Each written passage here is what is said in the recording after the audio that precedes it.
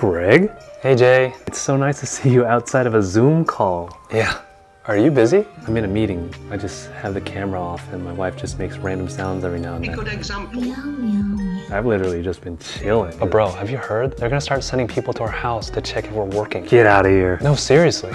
I would be so screwed because I don't do any work. Yeah, Jay, so I'm trying to That would be like such a low-life job to be the spy, you know? If I saw a spy at my house, I would knock him out and tie him up in the garage and microwave like dog poops for him to eat. But the spy wouldn't like come knock on my door and chit-chat like we're doing, right? No, the spy typically wouldn't, but maybe the spy was trying to warn his buddy. Couldn't the spy just straight up tell his buddy that he's a spy? That would be against company policy. Greg, are you the spy? No.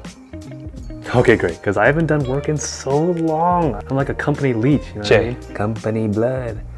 Jay, I'm the spy. Oh. Lunchtime, Greg.